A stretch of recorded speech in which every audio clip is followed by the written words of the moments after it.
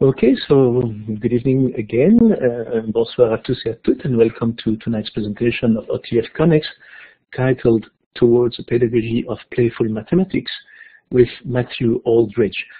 We have a relatively small group tonight, which is always a great opportunity for participation. I know that Matthew has prepared a particularly interactive session for us tonight, so don't hesitate to submit your ideas and questions in the chat box throughout Matt's presentation. Matthew and I have worked together on a few OTF Connect sessions in the past, and it's always a pleasure for me to moderate with him. As usual, I also would like to thank you all for taking time away from your families to meet us over OTF Connects and share your ideas and experiences. Comme d'habitude, je voudrais profiter de l'opportunité pour souhaiter la bienvenue à nos collègues franco-ontariens. Cette session est en anglais, mais si vous désirez obtenir des informations en français, surtout n'hésitez pas à me contacter par la suite. We are definitely thrilled to have each and every one of you with us tonight, and it's also our absolute pleasure to welcome Matthew Aldridge. As many of you already know, Matthew is a resource teacher of mathematics in the alternative program of the Peel District School Board. Over the years, Matthew has become well known for his conferences and presentation. He also does TED Talks and webinars with us, with OTF Connects. He's also well known for his famous one-line resume. I always say that it's something he probably picked up because he's a very avid Twitter user. So in his own words, this is how Matthew likes to be introduced, and I'm going to open virtual quotation marks here. Matthew is a father, educator, TEDx speaker, thinker, writer, and tweeter. Close quotation marks. So that's, I think, how he likes it, very short and sweet. And so at this point, let's jump right in. Matt, if you are ready. Yeah, I see that you've clicked on your microphone already, so go ahead with your presentation. Thanks. Yes, thank you very much. It's great to be here tonight. So I intend to do a playful session as per the title. And just to really get you thinking, some of the other sessions I've done for OTF Connects, if you've done any other ones, have been a little more technical. Like last time we did progression of the landscape or continuum of early number sense, from counting to adding and subtracting. And we've also done spatial reasoning. This one's less technical, and it's more about how we think about mathematics. And so there's some takeaways. I like to stuff it full of links for one thing, so those are some takeaways. And some takeaways that are task ideas, but I think most of all this mentality of making mathematics playful. Okay, on the first note of sharing things, you have all these slides already. If you'd like to use them, just make a copy into your Google Drive. I always have to give the slides away because it's 2018. Right, so I like to say that math is play, and I like to say that it is playful, or at least it can be more playful than we often tend to make it. I'm not saying you don't, but I didn't 15 years ago, and I'm just learning how to do so, and that's what this session is about. So reaching towards that pedagogy. I mean, there's a lot of pedagogical things that we might find maybe a little more complex, that might require more complicated frameworks. But I think in the teaching and learning of mathematics, if we give interesting tasks and we let kids think and play with them, great things will happen. Okay, so you're going to notice in the chat box a lot of links will be coming up. I'm a reader myself, and I like to save things, and so I stuff all these sessions full of links for the participants. So I wrote a piece basically with this title called Math is Play, and I also directed you to my website. Sorry, I directed you generally to Medium, where I often write about math education. Yes, links are awesome.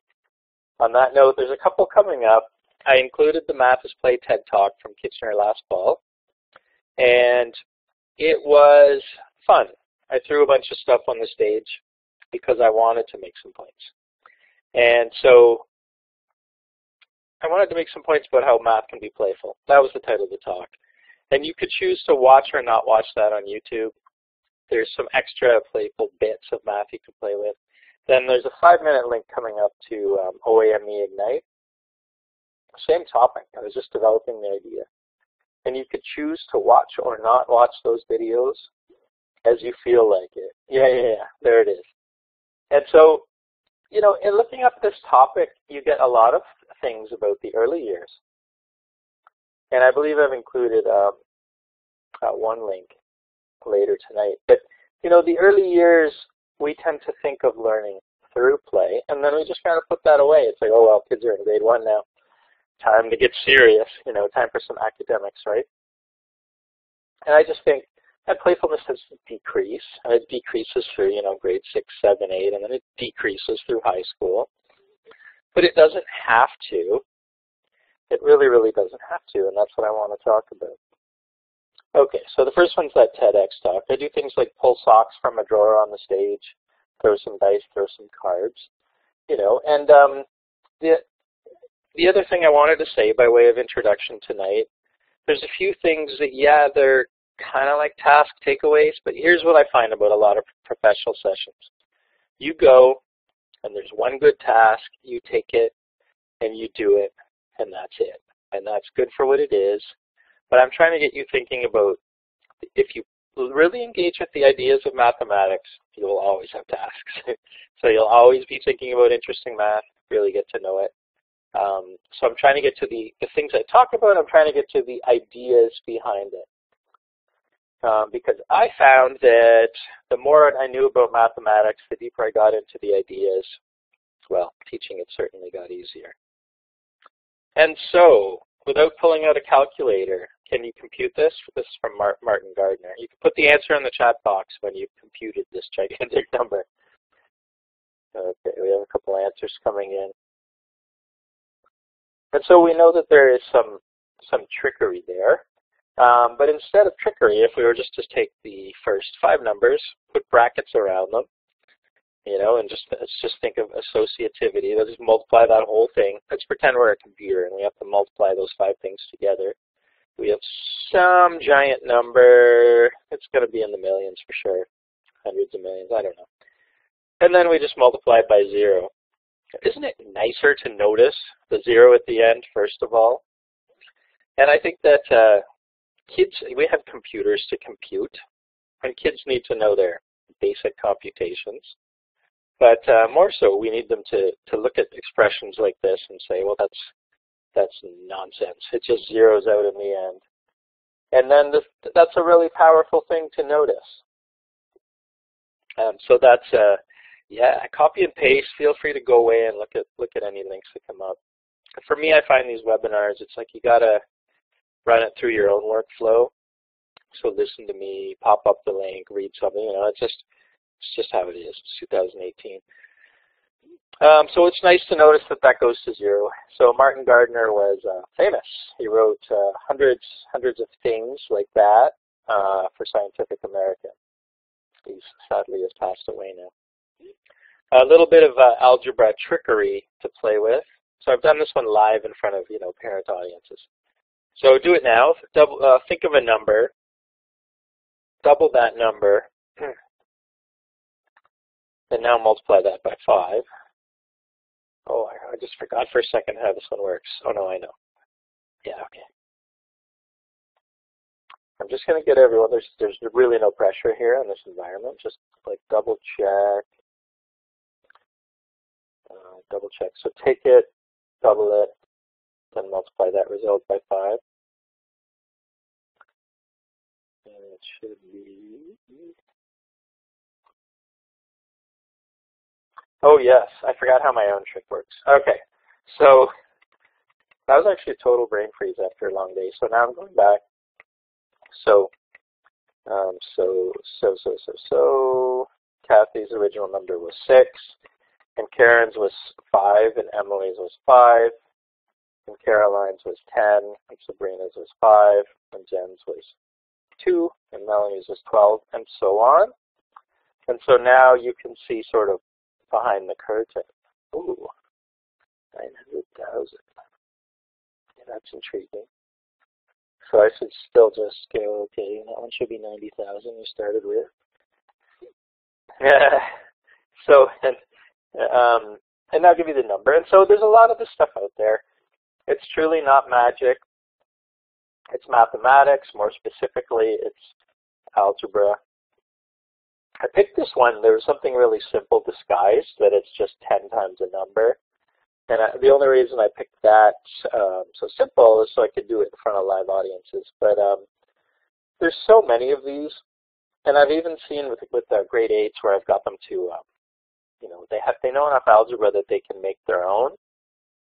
And they like to try and trick each other, you know. And so they just see behind the curtains, and the Wizard of Oz is not there, just some algebra.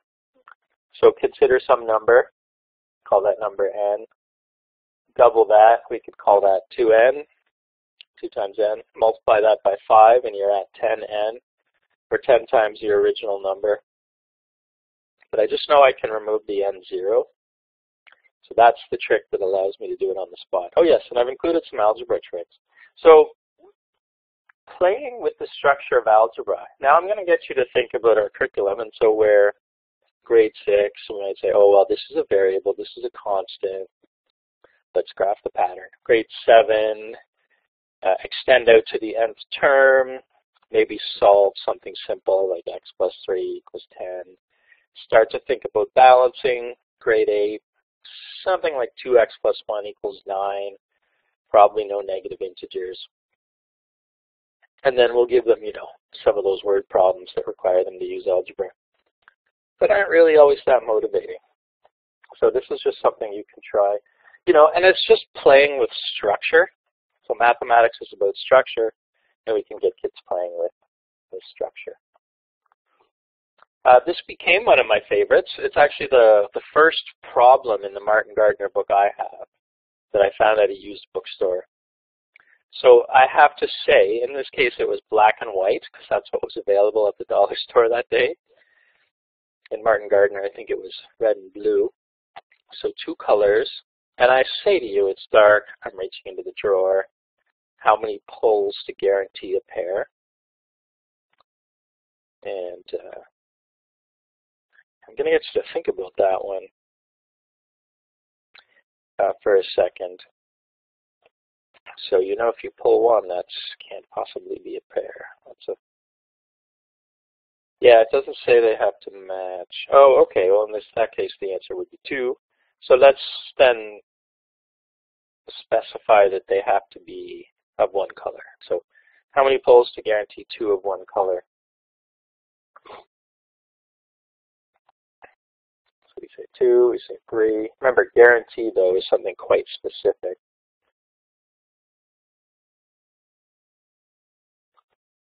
So now I'm remembering Twitter conversations about this.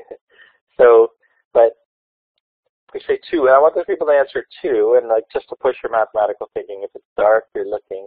I pull the first one, it's white or black, sure, set it down. Pull the second one, it's white or black.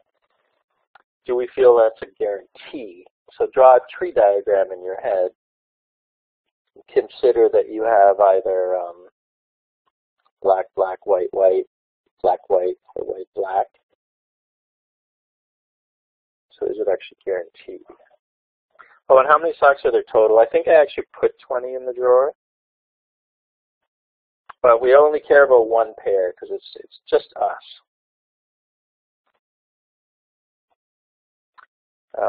And then so, oh yes, equal. And I think, yeah, so there would be equal 10 and 10, which really truly matters. And so in your framing of this sort of problem, I think you want the sort of thinking classroom where kids are going to ask these kinds of questions. And then, so for Gen W, that's one of the common answers, but that would actually guarantee white or black if we wanted it. So in other words, the actual answer is definitely lower, but I feel like I know your reasoning. The worst case scenario is mismatched socks. Yeah, how many will you have to draw before you get a pair? I think we're highlighting here is that we do need to talk about our problems. We do need to talk about our problems. And so we need to get kids the information they need. So if I'm too imprecise, then we should reformulate it. Yeah, you only pull one at a time. And this is where I think this sort of problem can lead us astray because we can overcomplicate it, which may be why it was first in Gardner's book, because the actual answer is a little simple. And so a few people did have it, actually. But don't feel bad if you didn't. The sort of thinking, which is really mathematical thinking, is not always easy initially. And so we want a type of classroom where, whatever grade it is, they just have to know some basic probability or a tree diagram, or like just the pigeonhole principle, where if I have an empty box for the first one, just draw an empty box. Say, okay, that has to be white or black. Second box has to be white or black. No guarantee. Go to the third box. There's always a scenario where I have two that are the same. So 3 is actually the answer. Yeah, assuming we want to match. So kids would be curious about that. And it's simpler than you think it probably would be. That you can draw a tree diagram. Lately I've taken to visualizing an empty box. Okay, just like a pigeonhole or like a mailbox, right? In your staff room. So the first one's empty. I have to put a white or black in it. And regardless of what I've done, the second one has to get white or black. So there's no scenario where it's guaranteed after 2, but the third one guarantees it. So, and I'm thinking about filling that box with one thing. But that's just one way to do it. Okay, and so you could reformulate how many pulls to guarantee a white pair. It slips my mind, but the answer is 11 or 12. And I think that's what it was Jen was on to up above. Okay, and so, yeah, I like to think that we have the sorts of classrooms where we can give this sort of problem to kids and they'll engage with it. I've seen, and this would be frustrating, but I've seen where we go to a classroom and someone will say, well, that's not the unit we're doing right now. But we want thinkers and we want players with mathematics. And if we build the right kinds of classrooms, they will want to play with this sort of problem. This one I actually, because I had the, remember, if you watch that video, I had the drawer on stage. You can dramatize the drawer. That's your manipulative. Socks, preferably clean ones. And just try it in your classroom. Yes, absolutely. Make sure they're clean. And yeah, the black and white didn't look as good. Maybe we'll go back to the dollar store and get some different, brighter colors. Spatial play. I just highlighted Lego with one of my sons. And so there's this indisputable link between spatial sense in the early years and number success in mathematics, and number in particular in the later years. And that's one sort of set of studies. And typically they were looking at things like mental rotation of something like a 5-cube object, not something like it. That was the classic study in I think the late 70s. And so they know that space and number are connected. When I say space, moving objects in space, building with blocks, doing jigsaw puzzles, is connected to numbers. And so if you use open number lines as a tool in your classroom, that's space. That's space on the line. And we're dividing up that space and we're marking up that space. And so an open number line is definitely a powerful tool. That's one connection right there. But otherwise, they don't even know the exact mechanism. But I've heard it phrased that there's indisputably a link. Like indisputably a link. And so like we're really are justified with playing. And this is beyond kindergarten. I still have a kindergarten son. They play all the time. So this is beyond that. Okay. Spatial play is good for all grades. And then play with numbers, as we'll see. So we shouldn't be afraid of that.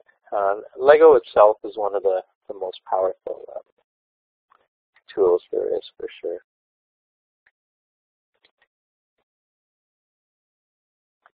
I think I just dropped the slide off somehow. So I'll try and pull it back up. Michelle, if you're listening, Michelle, I seem to have lost the slides from the main screen. There's a slide missing? Yes, it's just gray now. Hold on, I don't have a problem. What do you mean it's just gray? I can see the slide properly on my end. I don't know, it's gone gray on your side? Oh, did I change my view? Page. Maybe you have to make sure that it says fit page at the top. Okay, so you went, okay, that's what you did. You went to application sharing.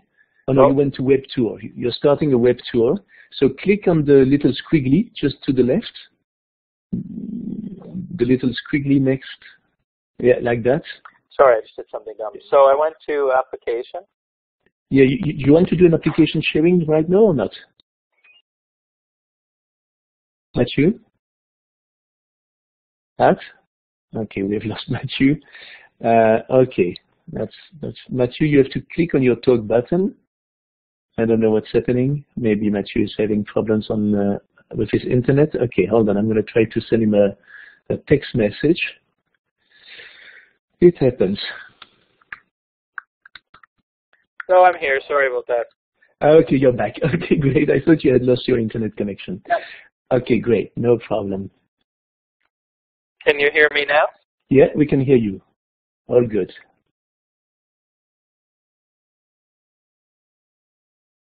Are you okay, Matt? Yeah, we are losing you again. I don't know what's happening. Matthew, I don't know if you can hear us, but we have lost you again. Let's first see if, can you guys hear me? Like, can you please give me like a smiley or something like that, or a thumbs up to make sure that you guys can hear me? Yes, you can hear me. So, okay, it's just, that's fine. So, that's just, Matthew just seems to have problems on his side. Okay, I'm going to send him a text message. Hold on a second.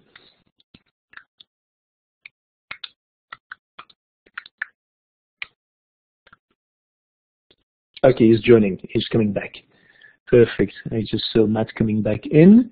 Hold on a second. I'm going to give him... Can you hear me now? Yeah, hold on, Matt. I'm going to... Can you hear me now? Yes. Yes, Matt, we can hear you. Can you hear me? Hold on a second. Hold on a second. I'm going to give you moderator's privilege.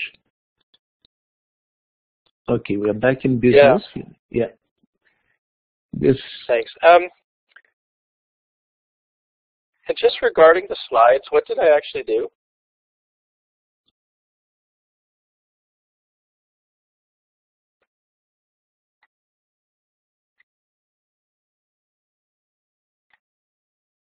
Matthew, we keep losing you.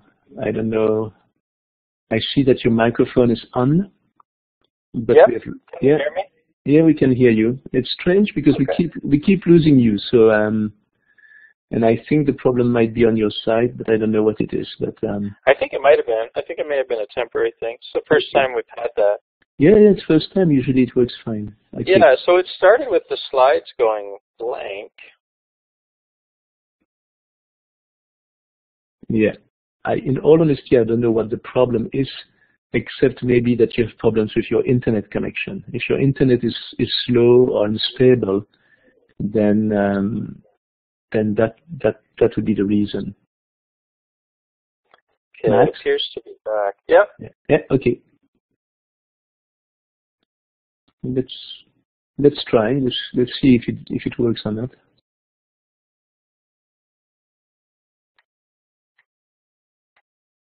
We see you moving your slides, so that seems to work. And is that moving them for you? Yes, it's moving them for us, yes. Okay, unfortunately I can't see them, so I can't speak to them. What might, I don't know what you've done, Matt. Is your Page Explorer open? You know the little window, the little Page Explorer? You have to make sure that there's a little, okay, no, you went back to application sharing. Not that one. Not that one, not that one, and not the whiteboard. So really it's just not.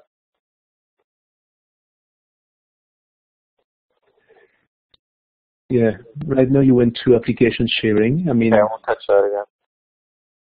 you have to click on the little squiggly, the icon in the top. Yeah, now we are back. We can see your slides for sure. Yeah, very strange. Now what can I do to get them back? Okay, so I'll just come up with, I think I have them handy anyway, so let me pull them out.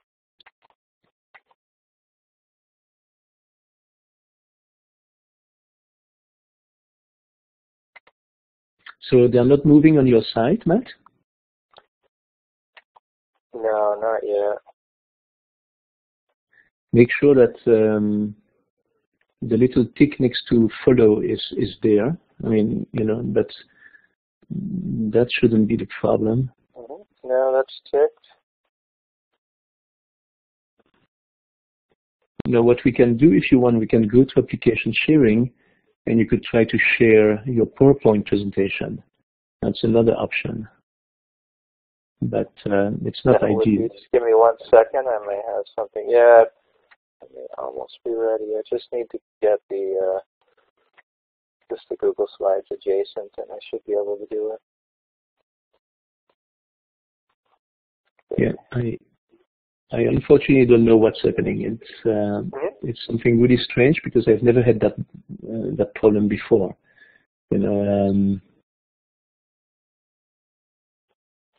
Okay, I'm just queuing up to spatial play.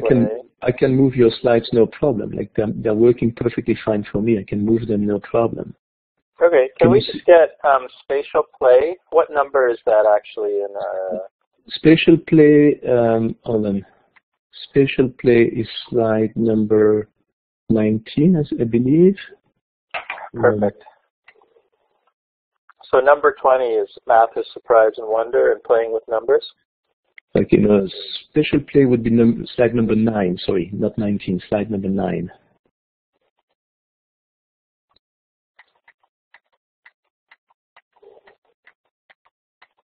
Okay. Oops. Do you want me to go? You know what I can do? I can put spatial play on, and then you know, I'll put it on for you, and then you just have to click forward from there. Okay. Okay, so I'm going to put spatial play on. Hold on. Okay, here we are, spatial play. So it's slide number 10. Yeah, sorry, I was misreading page number. It's definitely slide 10, so that matches, so that's fine. Yeah. I just thought the initial stuff was added as slides. Yeah. Okay, so I'm moving to number 11, so it should be math is surprise and wonder and playing with numbers. Yeah, that's correct. Yeah, so I just really feel, and I apologize, nothing like this has ever happened for me before. No, but it's not like it can't, because it's a technological thing, so obviously it can happen. The good news is participants have the slides, and participants stayed with us. That's great. Thank you. Yes. So, okay, so math is surprise and wonder and playing with numbers. It's just something that I like to say. The further you get into it, the more you'll find that you are surprised by things like the socks, which seems simple, but there's some quite sophisticated thought involved, right? And playing with numbers is really, really important. You know, numbers aren't just to be operated on. I think they're to be played with. Okay, so I went to number 12, which is give me a problem, not an answer. This one, I think if we ourselves see mathematics as a creative and generative process, then kids will as well. So just what's pictured on the screen is when my son came home and it said, think of a math problem. So we don't always have to be the question askers. Students can be the problem posers as well. Number 13, I'm just speeding up a little bit because we lost a bit of time and I have some interesting problems, but you can always review the slides. Yes, I wondered if we teach through worksheets or wonderings. And again, it's just a catchy phrase, but kids want to know about things like, you know, I wonder when or if pi ends, which of course it doesn't. But again, that's something that's surprising. So specifically, it's an irrational number. Number 14, this slide's really important to me because, again, it's us playing at home. And I don't make the boys play mathematics all the time, but sometimes we do. Specifically, the YouTube link, which actually is a 55-minute talk, is very important to me. It's called Mathematics for Human Flourishing. And so Francis Su, it's his outgoing address as Mathematics Association of America president. And so he's talking about a prisoner who he met, so literally someone who's incarcerated, who taught himself mathematics. And I guess as a way to be free when he became free. But to me, the point was, it's something we can do with our minds that makes us free. But also, he situates play as a basic human desire, one of just a few. And he says that play builds hope. And I said, sure, well, if play builds hope, then math play must build hope. And then it may follow that math itself builds hope. At least I hope so. And I think I included the link of the talk. It is 55 minutes, but I also included the text, which he posted. Wonderful speech. Interesting book by Mitchell Resnick of MIT and Scratch fame. And he talks about creative learning through passion, peers, projects, and play. And so he calls it lifelong kindergarten. And again, I've already made that point. Play doesn't stop. It doesn't have to stop just because kindergarten is over. I think I have just a couple points about that. There's playing and there's playfulness. Playpen. So imagine we give kids a completely closed-in problem. Or a playground that give them actually room to play and solve an interesting problem. Mitchell Resnick's example is Scratch, which he invented. But he has other examples like Minecraft. But I'm trying to translate it to the math classroom is what things are open enough to play with in creative ways. He further talks about tinkering, iteration, and try again. And we want that kind of classroom. Sorry, I hadn't advanced to number 16, so it should be that one. The points that I just made. And number 17, so I asked the question, what would a pedagogy of playful mathematics look like? And the only thing I've seen that's out there is Dr. Kathy Bruce did some work with the Math for Young Children project. And she talks about a guided play, so teachers leading kids through big ideas of mathematics. So they're not left on their own to just find it, but they're being guided through it. So kind of guided inquiry. And I came up with my own axioms for it. So axioms in mathematics are things that we either know to be true, or they're already proven results, or they're things that we don't even have to think about. Like 1 + 1 = 2. We could say that's axiomatic. Some people still might need to prove that, and indeed, there was a very, shall we say, literal-minded group out of France called the Bourbaki group, and they took 100 pages to prove that 1 + 1 = 2. But they were, shall we say, trying to write the complete book of mathematics. For most of us, we could say, okay, we accept that 1 + 1 = 2. We accept that multiplication works. So here are some that I think that we could accept. That humans are born to play. That we can play to learn. Maybe not all learning is playful, but much can be. And that mathematical ideas are meant to be played with. Continuing on from there, playing and thinking are not at odds with each other. A playing state can be a thinking state. If you play board games at home, you probably know that to be true. But sometimes we think, well, okay, I'm playing, I'm not thinking. Those things are not mutually exclusive. All classrooms are thinking classrooms. Get kids talking, reasoning, thinking, and wondering as they learn mathematics. Even simple things like 2 + 2 can be thought about. And in the example, 2-digit by 2-digit multiplication, yeah, you're going to just use an algorithm for that somewhere along the line. But are you going to think about it along the way? I hope so.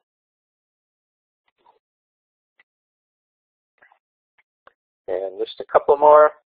Mathematics is full of surprises. Surprises are by their nature interesting. Pedagogy of playful mathematics is hopeful that all math classrooms should be playful. Okay, and I talk about what Kathy Bruce said. Should be slide 21. And embrace the mess of the problem-solving process. Because why? Because thinking is messy. We want to get messy with it.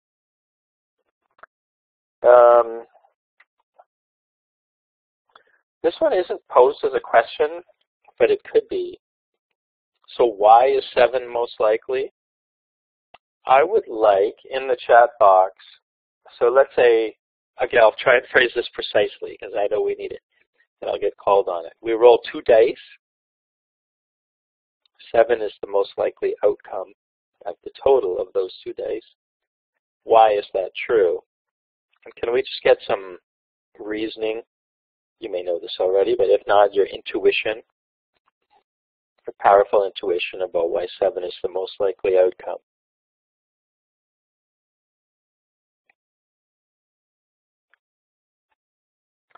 And I would definitely say if you weren't shy about the socks, don't be shy about this one. Just say something about it.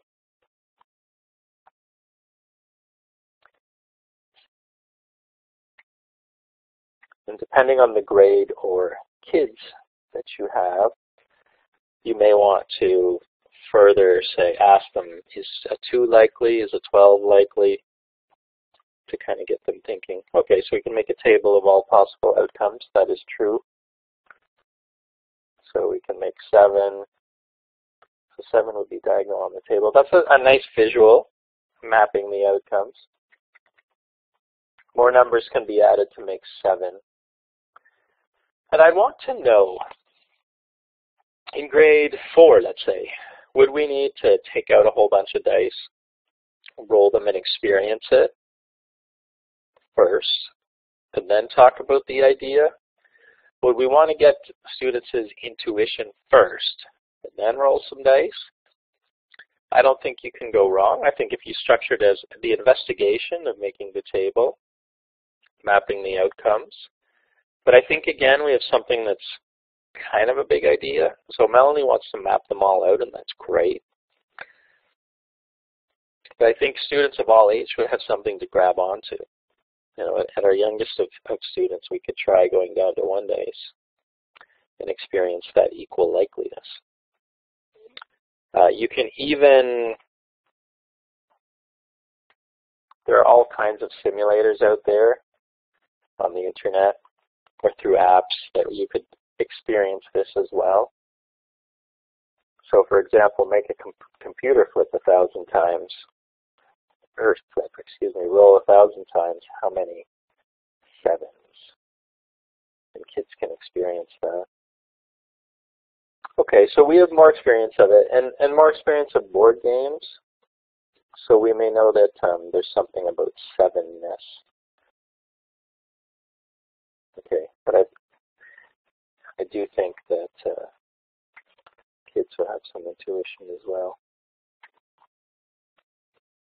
Number 23 is just an example of where it's the game called Tenzi, so it's literally 40 dice in a tube. And I think it's a nice example of where the game itself is quite simple. You're trying to get, depending on the variation, you're trying to get the same thing to come up on all the dice. But so we were playing at home, and then it just led to questions came out of the play, like how hard is it to get 4 of a kind when rolling 10 dice? And we can extend that, go backwards, how hard is it to get 3 of a kind? How hard is it to get 2 of a kind? Or we can phrase it as more like what usually happens when you roll 10. So I think pictured we have 3 6s. So I think it's quite common to get something like 3 of one, 3 of another, 2 of one, 2 of another. So it's an example of where the game itself can lead to some really, really interesting questions. and then really, really experiencing the probability. Yeah, so what we were trying to do, and it took a fair number of rolls to get a 4. So I think the gameplay itself is experiencing the math concept. As I said, it's just 40 dice in a tube. So generally, if it's 4 people, you each have one color. But you don't need the fancy tube full of fancy dice. You could post that another way. The next question has a GeoGebra simulation. It also relates mostly to probability. Yeah, it's a GeoGebra simulation, but I think there's a lot of different things like this out there because somebody just had to code a coin flip, a 50-50. So what's pictured is 10 tails in a row. It's mathematically quite unlikely, but not impossible. And then, so I like to ask questions like, do you believe I just flipped 10 heads in a row? I used to just do 20, but I used to do 20 instead, just to really dramatize it. And then what you could do is you could have kids flip their own. If you can handle the clattering of all the coins, actually, that is, for a few minutes, but and record. And something really interesting to do is have them record as H's and T's. So you might have something like HHH, TTT, HT. So you ask kids to come up with a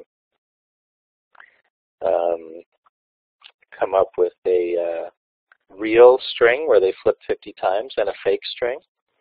And it's actually a true fact that you will almost always be able to look like a genius by telling them which one they made up.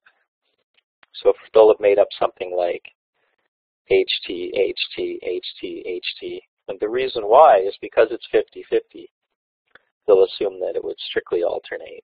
But in reality, you might get like 5 heads in a row. So you look for the streaks, and you seem like a genius. I definitely have not seen liar's dice. I don't think, anyway. It just reminds me that there's all kinds of big ideas at play, and that so the probability curriculum is a little. It could be better, so it's a bit repetitive, and it sort of not waters down the big ideas. But I think a lot of the sort of investigations and probability curriculum could be posed in a more interesting way. I think the mathematics of chance is some of the most interesting mathematics out there. Okay, and then I come to something like, this isn't the best picture. You might just go for a black and white chessboard. It happens to be the chessboard I own. But you could ask something like, how many squares are here? And have them play with it. And have a few chessboards in the room, or photocopied chessboards. And you could ask, how many squares are here? Actually, this one I would have to do again for myself, because the answer has slipped my mind. It's definitely well over 100. And so kids might tend to say, well, there is 64. And there sure is. But there's also a lot more than that. And so accounting for them gets quite tricky. But a good example of a nice simple formulation, we can look at, well, square numbers springs to mind, like as an investigation for grade 7, but doesn't have to be that. Definitely doesn't have to be that. Okay, variations of this one. How would I vary this one? I can't think of one off the top of my head, but you could vary that one too. I'm trying to give you tasks where, depending on how you ask the question, it's a whole different task. And I think that's fun. Next, this happened in our house. And just an example of where the play can be kind of low-key. So Callum said 3 subtract 7 is 0. An example of where the play came from something that was said by a child. So 3 minus 7 is 0. And so I just needed to to draw that out and map it out. And we were trying M&Ms, and of course, you can't get into negative M&Ms, and so you take 3 away, and you haven't gone far enough. And so what I saw was this motivated the need for negative numbers. And that's a really big idea, right? But if you think about it, it's extremely cold today. So I don't think there's any kid in the world that couldn't handle, integers on the thermometer. So would we need to hide that into grade 7, until grade 7, because curriculum? I don't think we necessarily do. But it's an example of where sort of the thing that was said motivated just playing with it. But then our construct was taking away, which is the most common version of subtraction that kids see, getting to 0, and requiring another tool. So after we drew the second half of the number line, so we started drawing to the left of 0, and so it just becomes natural that -4 needs to be the answer. This one, I've gone to the well many times to use this exact same slide, and that's just because it just happened in my house. And if you're listening and you have a thinking classroom, kids will give you stuff to play with. Anyway, Callum dumped his piggy bank. Kids do that. It was mostly pennies, but he said, I have infinity money. I have more than I can count. I have no idea how that happened. But I thought, that's a nice definition of infinity for a 3-year-old. And this sort of triggered this whole investigation. I was saying, well, what would kids say if you said, what is infinity? Or if you asked them, what's the biggest number? Yeah, it really led me to that, because I think a lot of number theory in general, where we could really, really play with numbers, is not really in the curriculum. Our curriculum is really sort of nuts and bolts and practical. Where's infinity in that? I don't know. But it should be there. And so the next slide just shows what some grade 7s thought. And they had some nice ideas about it. I think particularly the infinity -1 is still infinity. I'd considered that they probably did a bit of Googling here, but I was okay with that. We want kids to feel like they want to go watch YouTube videos and learn about infinity. Okay, so number 29, I do want you to put some ideas in the chat box. So, and I'll just tell you what I had in mind here. I first came up with this one because I was doing this Fermi problem session at OAME. So I'm going to just say, barring the stock market crash. So we're just going to round him down to $90 billion, poor guy. So let's just say he wants to give away $90 billion. And let's give him some constraints. Let's make the constraint that he can't give away, I don't know, let's just say he can't give away more than, I want to say $1 million per day. And so if we give kids that constraint, I think what we might want to do is give them, say, well, he has to give away the same amount every day. So I think 90 billion he's down to. Jeff Bezos of Amazon fame is now the world's richest person. So, but Bill Gates, I checked the other day, he has over 90 billion. And so let's just give kids that rate. Let's just say it's $1 million per day. And I believe if you were to say he gives away $1 million per day, and he's about 55 now, no. Actually, it doesn't matter how old he is, but if assuming he doesn't make any more money, how long would it take? And actually, you know what? Let's just say it's $1 million per day.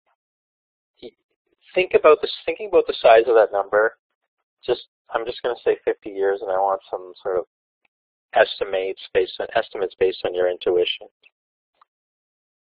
I feel like it would be less than 50. but can we reasonably put some ideas in the chat box? Okay, so 1 million.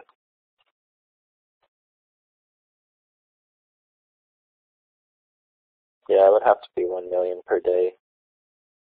Otherwise, it's going to be a ridiculous length of time. I know I got tired too, but I'd want this one to be precise. So I think at 1 million per day is the number we want. You know why? Because a billion is a really, really big number, and he has 90 of them. Okay, so let's just, if we're all tired, let's just go through some of this. He gives away $1 billion a day for 90 days.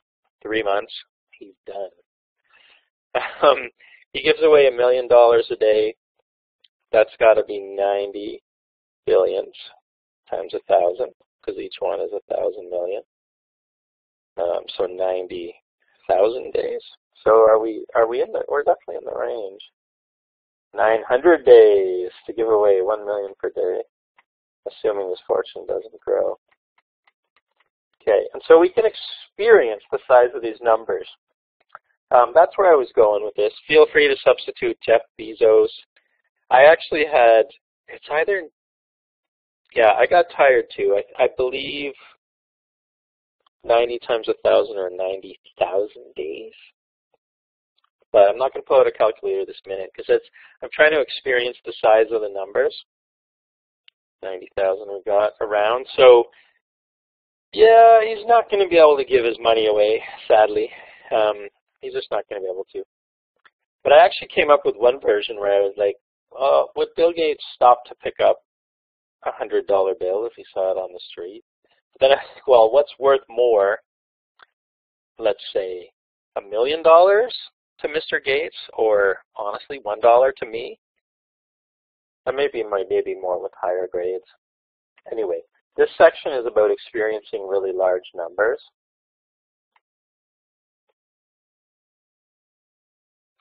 And this one, how many centicubes would fill the room that you are in?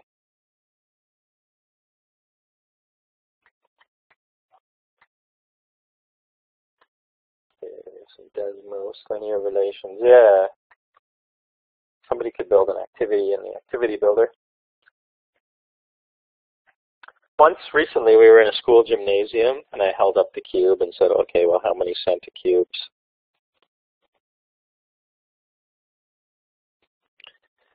So depending on the size of the room that you're in, typically we'd think a classroom, probably the hundreds of millions. Again, we're talking experiencing those really large numbers. I'm just going to leave that one there as a task idea, but variations could be, if you're looking at volume, capacity, filling the classroom as if it was a container. Around grade 6, kids tend to struggle with so the idea of the cubic meter. So 100 by 100 by 100. So already there's 1 million little cubes in a cubic meter. So your average classroom could have,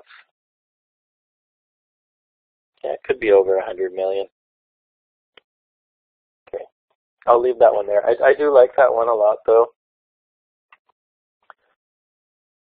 This one actually, kids do interesting thinking here.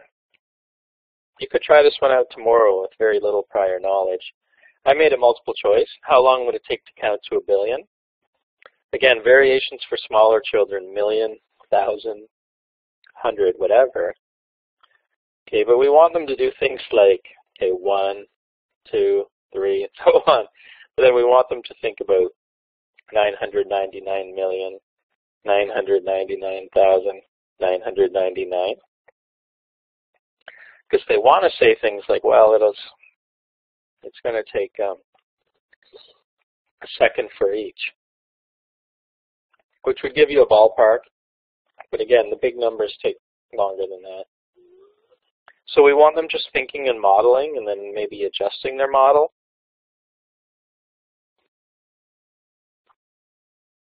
Okay, so that's one you could try tomorrow. This one, I wanted the whole group to try.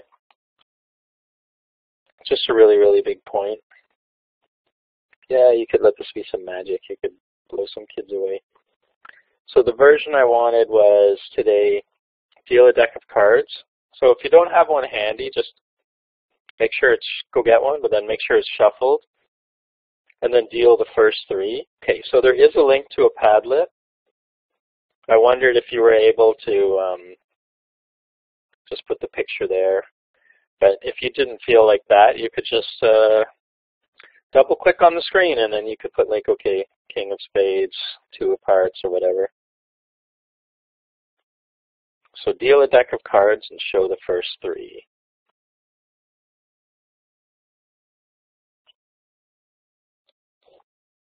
I'm sure there's an app for that too.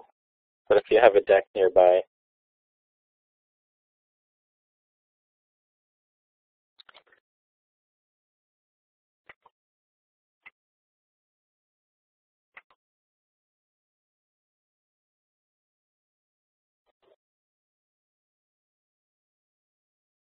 and I'm just giving a couple minutes so you can just experience that.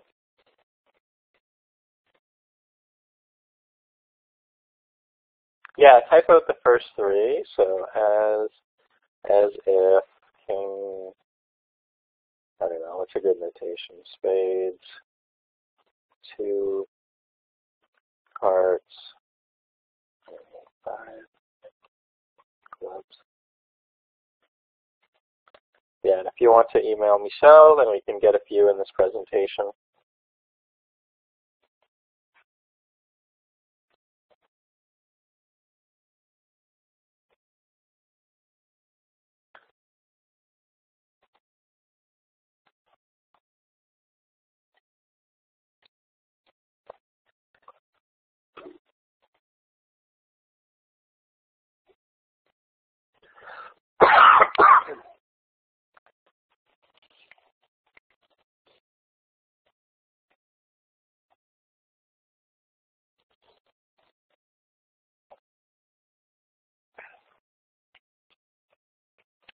So we probably don't have too many in there, or at least not yet. But even if we did, I don't feel like I really need to look to know that nobody dealt the same first card, or at least it would be unlikely if we did. So let me click on it and find out.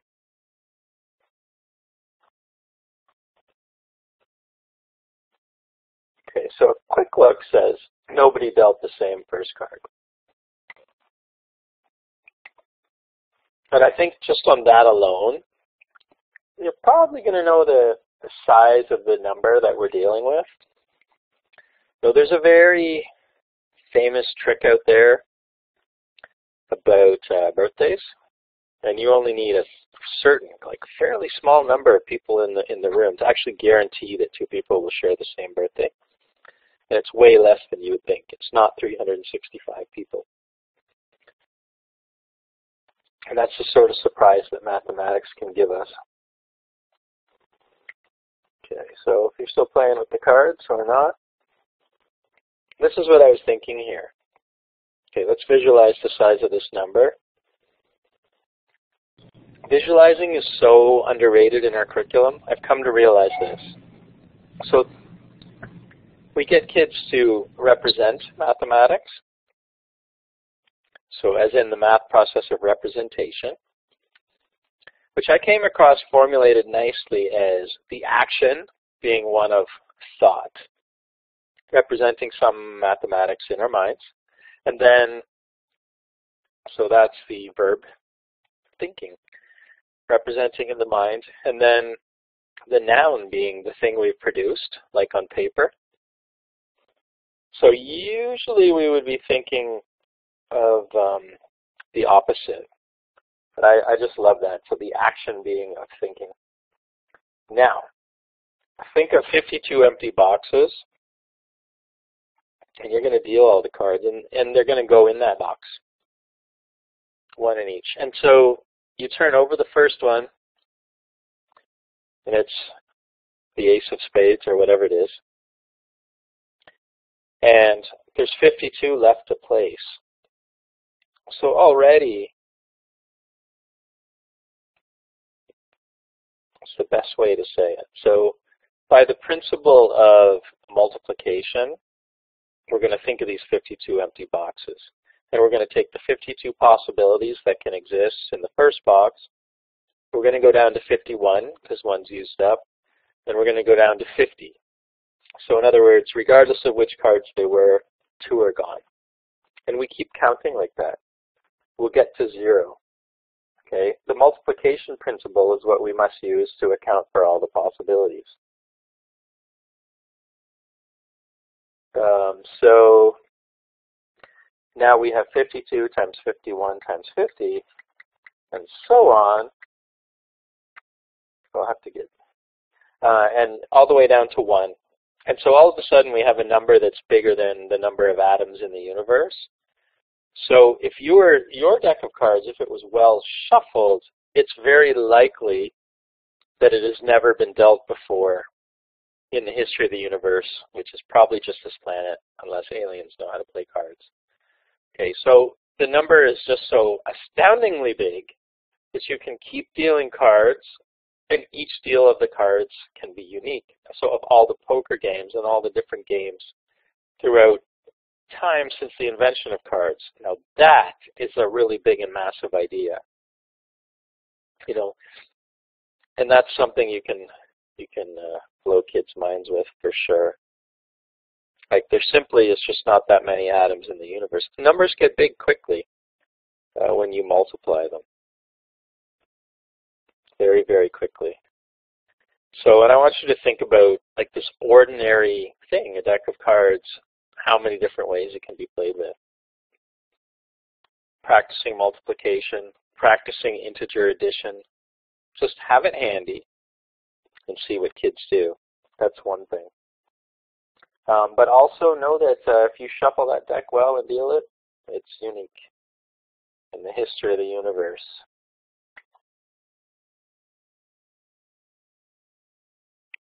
Okay, so number 34 is really important because, yeah, that's number 34. Mathematical objects. So big idea and a playful task is playful mathematics to me. So let's have some big and interesting idea at play. Ideally, you can attach it to an overall curriculum expectation. And that's playful mathematics. So mathematical objects are meant to be played with. The more open our questions are, the more open they are to being played with. And there's pleasure in thinking about mathematics. So at this point, as we reach towards the end, and if you're feeling that mentality, just put some ideas in the chat box about some things that you think might be played with in your classroom. Based on the strands you've been dealing with, the grade level, the big ideas in the grade, anything at all actually.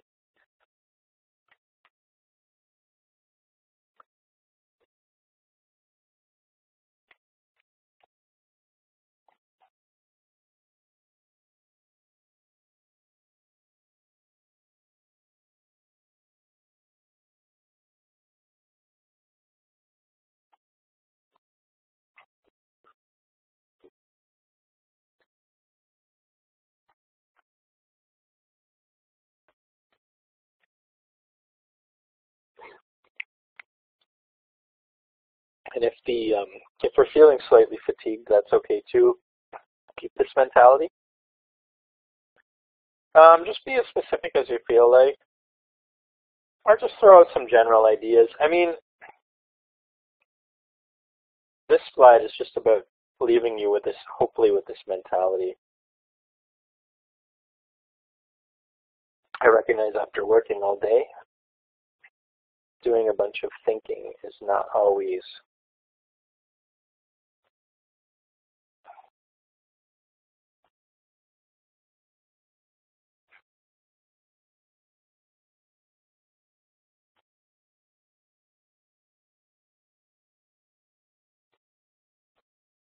yeah, we play a lot of card games, Karen says, that's good. For war to practice operations.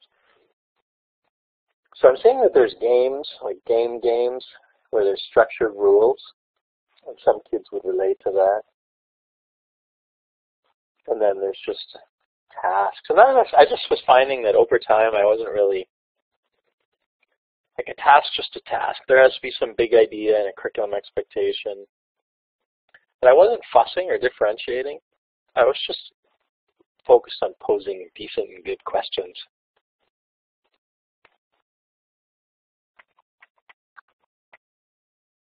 Okay, so now we have stuff like the actual Kit Kat with 3 people trying to grab it.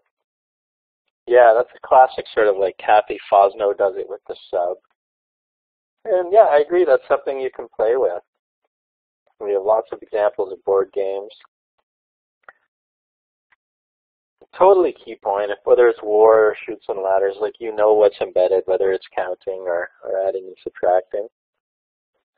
So sometimes it's that purposeful practice. So sometimes it's attacking practice through play, which is a very important element. Because we don't have to attack practice through worksheets. There will be one more I want us to play with, so just as you do that, we'll continue with the talking bits. 100 squares are great for playing with the structure of numbers. And there's a rabbit hole of a link about to come up on your screen called isthisprime.com. It's going to flash you numbers. And I find it enjoyable to try and figure out which are prime. Like 91 seems like it should be prime. That's actually 13 times 7. 113 seems like it should be prime. Oh no, I think 113 is. Anyway, there's some examples. So you get kids involved with skip counting, counting backwards, factors, multiples. You take those out. What's left, the prime numbers, those atomic little bits that we're left with. The numbers we use to build other numbers. And yeah, prime numbers are in the curriculum, but they're just plain interesting. And some people spend their whole lives on prime numbers. And I think we can get kids excited about it. There's some nifty simulators that'll go up to 1,000, and kids will be thinking, wow, it looks like there kind of should be a pattern there, but there's not. And there's a certain amount of mystery and interest you can build with prime numbers. I'm not going to go too deeply into detail, but I just think they're interesting. Also a key point that 100 squares are helpful every step along the way for seeing pattern and structure. Okay, here's a problem we can try, and we'll use our chat box and just put one like last burst of thought into it. This one, just call them McNugget numbers. There's actually another name for this problem structure. The link that will be coming is to the original number file video on this. But maybe don't give it away. Make this your last act of thinking today. And let's see if we can get it. So if McNuggets only come in packages of 6, 9, or 20, which by the way, I had to go to McDonald's and ask for the empty packages. Yeah, and it was weird, but they gave me 3 empty packages because I wanted to show them to kids, and then I got in trouble because it was unhealthy food, but there was luckily not actually any food in the package. So it was actually about numbers, not horrible unhealthy food. And so, yeah, and we're not really promoting the eating of the McNuggets. We're promoting the playing of numbers. And so 6, 9, and 20. Can you get exactly 43? And I know what you're going to say. No, you can't ask for just one. No, you can't ask for them to take one out. They're intact packages of 6, 9, and 20. That's it. That's it. That's it. That's the only way they'll do it. The shift manager says so. So can you make 43? Okay, and if you've convinced yourself that 43 is or is not possible, see if you can extend to 44. You may want to, like, you could just quickly sketch on paper, sketch out some combinations. I'm not going to leave you hanging on this one, but I would love it if some thinking went in the chat box.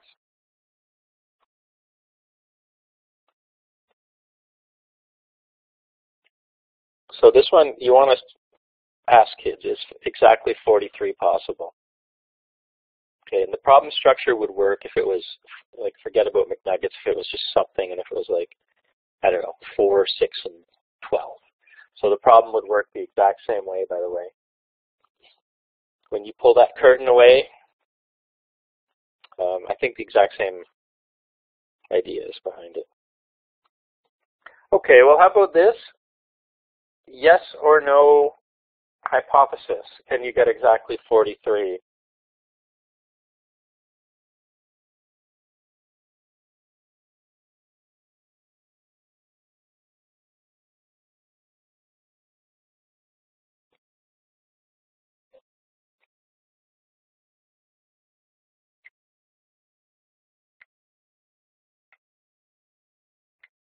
Oh, sorry, I wasn't scrolled all the way down. Yeah, so some people are thinking no, still working on it.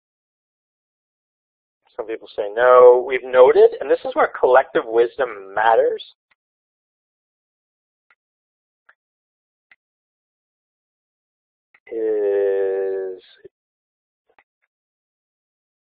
Oh yeah, Timbits with this, that'd be cool. So, okay, so we've got 42 and we've got 44. So I actually went out to a grade 3 and did this. And what you want is for them to start proving results, and the collective wisdom appears. That collective wisdom of the room when you have a thinking classroom. So we're coming in pretty strongly on the no side for 43. And indeed, it's probably quite unlikely that I would give this exact problem structure unless the answer was no. But what does it matter that 42 and 44 are possible? Then we're going to extend it up to 45. Is it possible? So let's go with our no hypothesis for 43. Yes to 44, that's easy. Now, can we just get a couple more? Can we extend it to like 45, 46, 47? 45 is a yeah. Let's extend it up to 50 if we can, and then we're going to let our intuition kick in. 46, 47, good.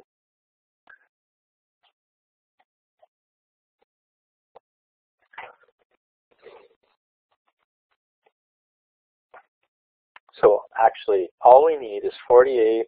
Yep, we're good. 49.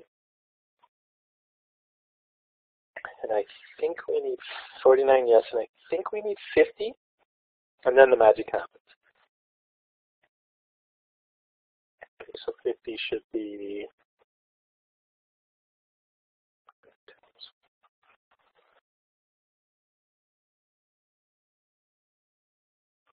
This is where I think if it's younger grades especially, yes, for 50, yes, it's proven.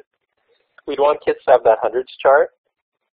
So now we start counting on, and if we count on from 44, we get 50. We count on from 45, we get 51, just using the 6. So guess what? Just using, I'm going to try and reveal this problem dramatically in the chat box.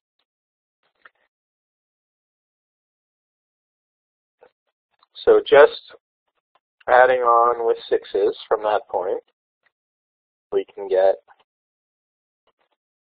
any integer. So, and yes, that means out to infinity. So think about it, and I'll go to the next slide so you can see what some grade 3s did. Okay, keep in mind that I'm known to be the type of teacher where I anticipate the kids' work like we're supposed to, but there's always surprises. And I'm like, okay, I know this problem. I know that 43 is the largest number that you can't make with 6, 9, and 20. But kids started crossing them off. And all of a sudden, I'm the one looking at it. I'm like, oh, wait, 44 plus 6, 45 plus 6, 46 plus 6, 47 plus 6. We're never not going to be good, you know what I mean? And that's astounding, because you could walk up and you'd say, give me 111 chicken McNuggets. And there'd be some packaging that satisfies that. And that's just absolutely incredible. And you could ask for 1,111,823, and they could do it. And how does that even make sense? but it's possible, just with 6, 9, and 20. I mean, specifically just with the prime factors of 6, 9, and 20. But what an astounding result. And so to prove something like that truly is thinking like little mathematicians. So 43 is called the Frobenius number of 6, 9, and 20. And you could come up with your own problem version. We heard about Timbits, and you could say, well, the Frobenius of the Timbit packages, or the Frobenius of anything at all. And actually, if you look on Wolfram Alpha, you can ask for Frobenius of any 3 numbers. And Frobenius number will be the largest number that cannot be made. You know, and 43 and below, there's actually a fair number that you can't make. Like, I don't believe you can have 37 McNuggets, for example. But everything after 43, that's where mathematics astounds us and really blows us away. Do watch that number file video. He's a good one. It's a good one. And if you pose a Frobenius number problem, tweet me some pictures. I would love to see that. And that just goes to show, like, it's that structure. So you could hide that structure 10 times in a row. Oh, kids would start to pick up on what you were doing.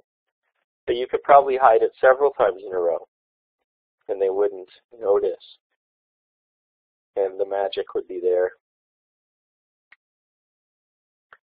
38 is just a little plug for a logical mathematical game called SET. Actually, they have a few different games. And they have an app, and they also have a problem of the day app. So what you do is you are trying to make sets of 3 based on the attributes. So whether they're solid, striped, or empty, so the shading, the shape, and the number. And just based on that, by the way, there's like all kinds of mathematical papers, or at least several written on this game, because it's really intense mathematics. But wow, you want to get kids thinking mathematically, you can get them playing SET. Can we, as we get towards the end, if there's any games that you want to put in the chat box that are great for getting kids to think mathematically, any links that you have handy, feel free to do so. Any questions you want to ask?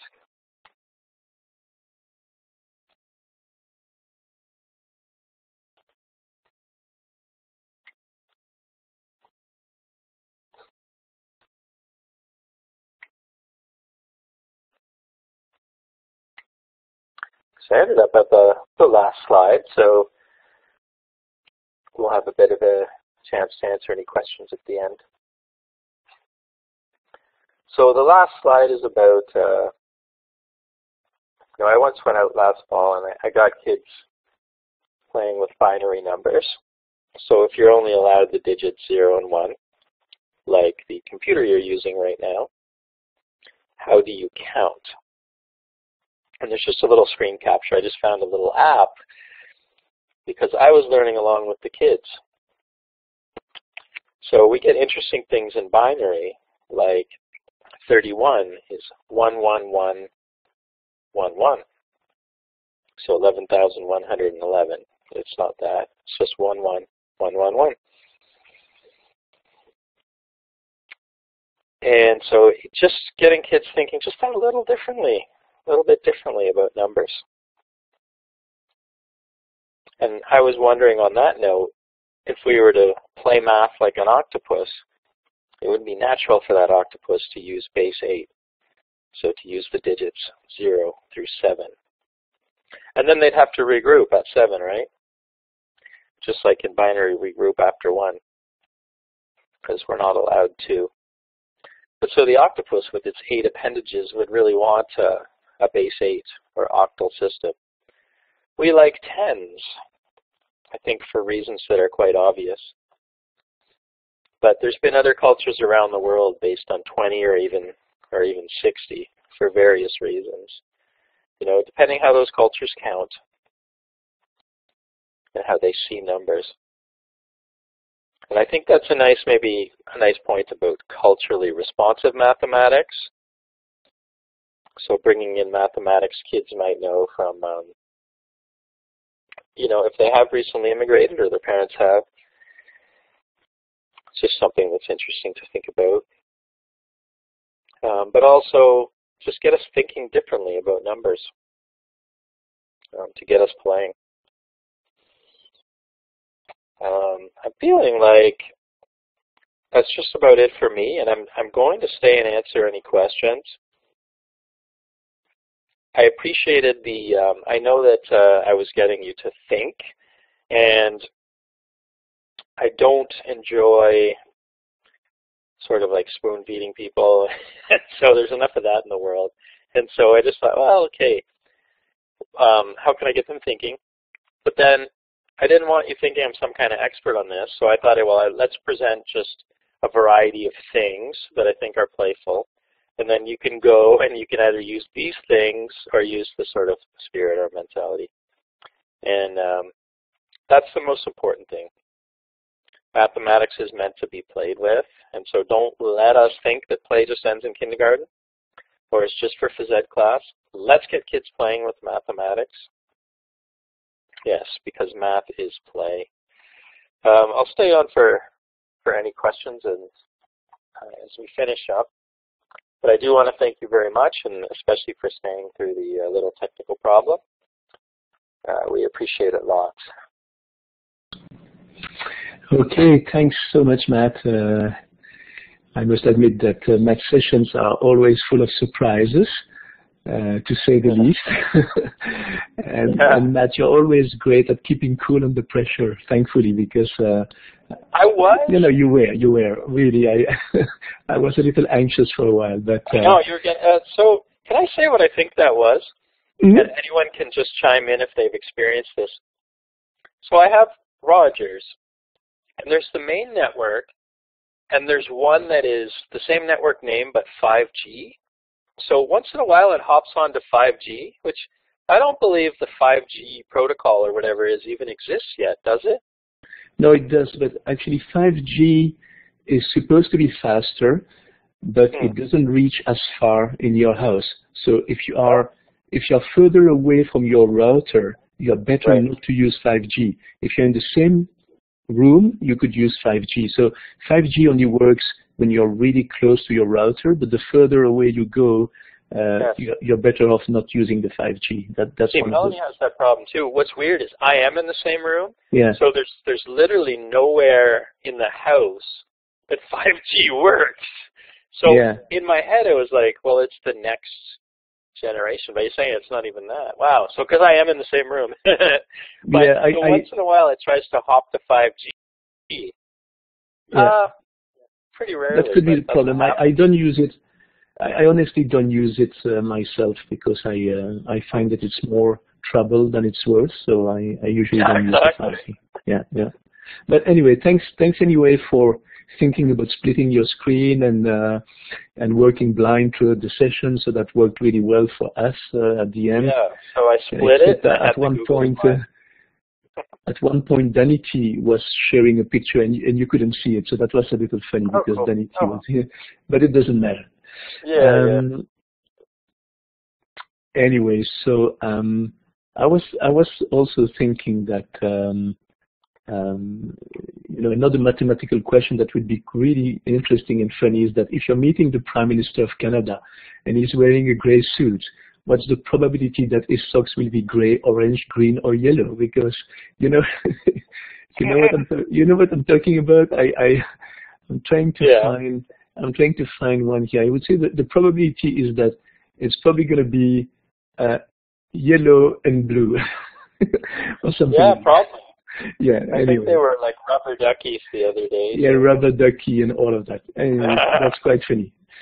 Anyway, thanks so much, Matt. We have a few more people in the room. I just need a couple of more minutes to do my little spiel at the end. I'm going to do that very, very quickly. It's going to take another 2 minutes, but anyway, we have lots of interesting sessions coming in the coming days. And you know what? I'm not going to go through them because it's really late. But I would recommend that you guys just go to our calendar. And I'm going to paste that link, and I will provide it to you also tomorrow. And you can just go and look at the upcoming sessions. We have a lot of good ones on mathematics actually in the coming days. I also want to remind you guys that if you have completed a qualification course in mathematics, technology, or kindergarten, you can actually apply for a $450 subsidy, and I'm going to provide that link for you guys as well if you wanted to apply for that $450 subsidy.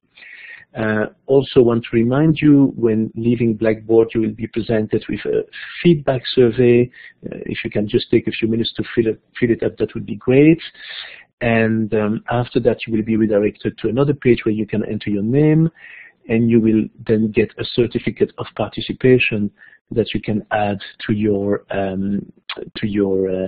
resume, to your professional resume. I'm going to provide you with the links also to the feedback survey and to the certificate of participation in case you're not redirected, but you should be redirected. And I'm also going to paste the link for tonight's session, and it will be live. I will upload the recording in an hour or two, and it will be live later tonight, or at least by tomorrow. Okay, so I want to thank you all for your time once again. Melanie, I thought that your comments were really funny when you said that that the socks needed to be clean. I suspect that you must be the mother of a teenage boy, because I have a teenage boy and he couldn't care less. So that was a very funny comment. And that's it. So I just want to thank you all once again, and wish you all a very good evening, and thank you for your participation, and we certainly hope to see you soon again on OTF Connects. Donc, bonne fin de soirée à tous et à toutes, s'il y a des francophones parmi nous, et à très bientôt sur OTF Connects. Merci beaucoup.